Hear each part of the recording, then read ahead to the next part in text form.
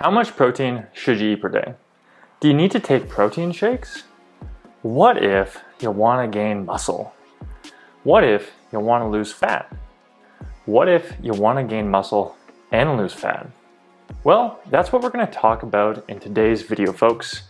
Welcome everyone. I'm Dr. Sam Spinelli, physical therapist, strength and conditioning coach with Sis Athletics. And in this video, we're going to break down how much protein you should eat per day.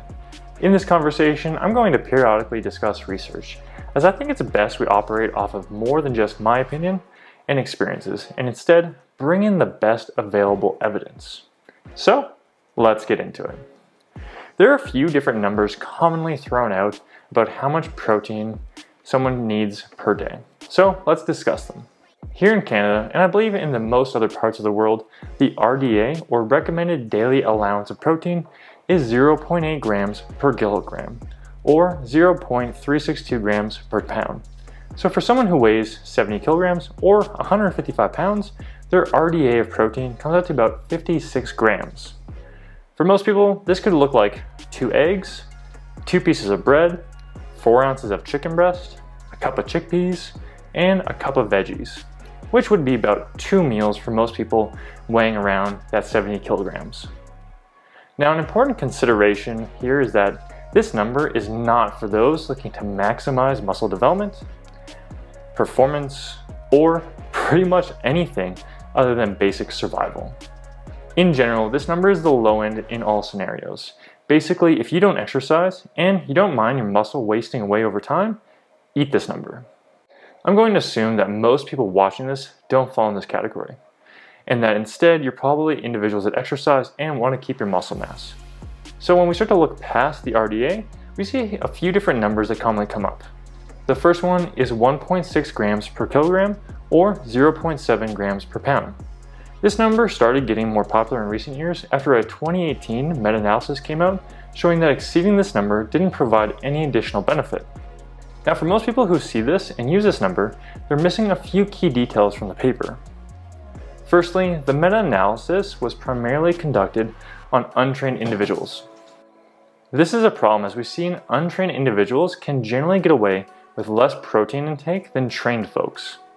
I'm going to assume again that for most people watching this video, you work out regularly, so we need to consider that. As well, if you don't regularly work out, this still applies for you, because once you get past that novice stage, you're going to need to factor this in. Secondly, the meta-analysis was done on generally those in either an isocaloric diet or a calorie surplus. So if you're trying to lean out and you're in a caloric deficit, then this information doesn't apply as well. So what we can take away from this study is that if you're someone new to training and either aiming to maintain your weight or gain weight, then 1.6 grams per kilogram or 0.7 grams per pound is a good starting point. Another number that's commonly thrown out is 1 gram per pound of body weight, or 2.2 grams per kilogram. This number is one of the most common numbers nowadays, arguably because it's simple. It's hard to say where it got its origins, but we do see that this pop up frequently in a lot of different research studies. For instance, these papers identified for those who are resistance-trained individuals and lift on a regular basis, the prior number might be a bit too low, and so going up to 1 gram per pound of body weight is probably a good idea.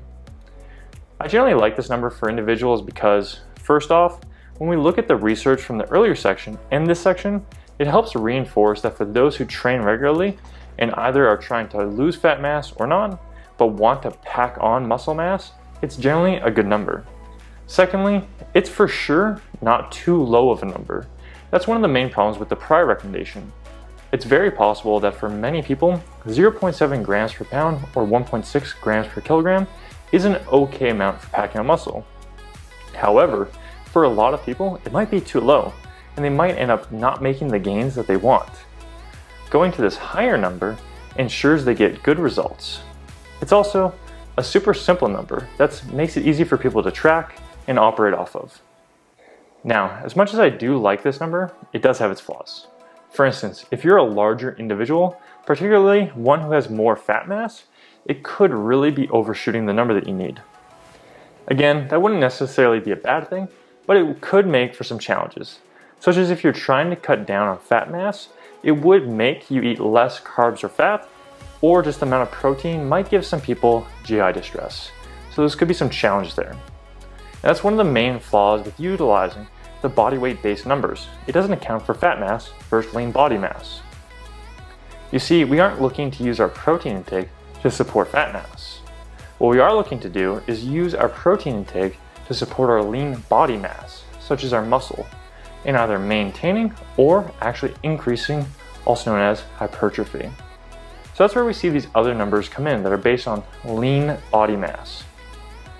2.3 to 3.1 grams per kilogram or 1 to 1.4 grams per pound of lean body mass is one of the more popular current evidence-based recommendations for those either cutting, looking to maintain their muscle mass, or those looking to trying to pack on lean mass.